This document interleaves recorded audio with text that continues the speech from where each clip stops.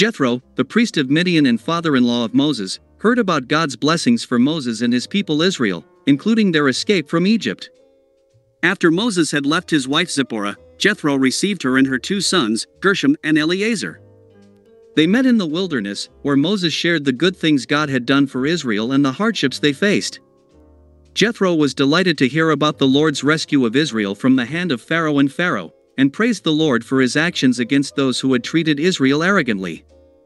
Moses brought a burnt offering and other sacrifices to God, and Aaron and the elders of Israel ate a meal with him in the presence of God.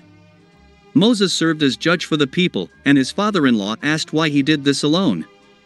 Moses explained that the people come to him to seek God's will and bring disputes to him. He advised Moses to be the people's representative before God and teach them his decrees and instructions.